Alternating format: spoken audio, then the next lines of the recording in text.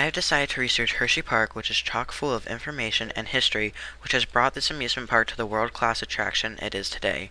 Hershey Park wasn't always a thrill-seeker's dream. In the beginning, Milton S. Hershey wanted to establish a place where the employees of the company and the residents of the town could relax. There was a bandstand and a baseball field and a few other buildings, but most of all, it was a simple park. This park opened on April 24th, 1907.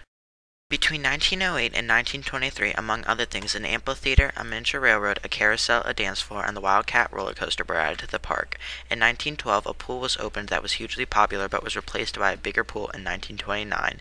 Unfortunately, in 1971, the pool was eliminated. In the time period between 1930 and 1960, several more attractions were added, including a fun house, 2 Ferris wheels, and the Dry Gulch Railroad. The Comet took the place of the Wildcat, and the carousel we know today replaced the old one. In 1945, a little over 24 attractions were in place.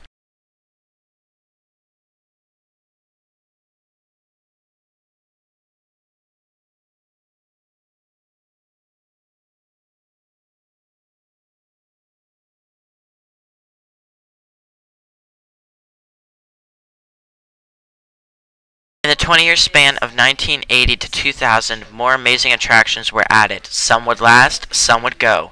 The ones that would last included the Tidal Force, the Great Bear, the Wave Swinger, the Ferris Wheel, and the Sidewinder.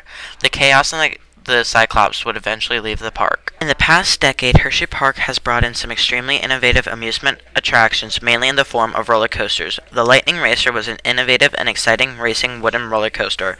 Then there was the Roller Soaker, a water ride roller coaster. Also, there was the Storm Runner, the first launch roller coaster with loops and corkscrews. The year 2007 marked the 100th anniversary of Hershey Park and its great history. In 2007, Hershey Park opened their very own water park in the boardwalk. In 2008, Hershey Park opened Fahrenheit, a roller coaster with a drop of 97 degrees and a 90-degree lift. In 2009, the Canyon River Rapids ride was removed and replaced with an extension of the water park. What will the future hold? Only time will tell.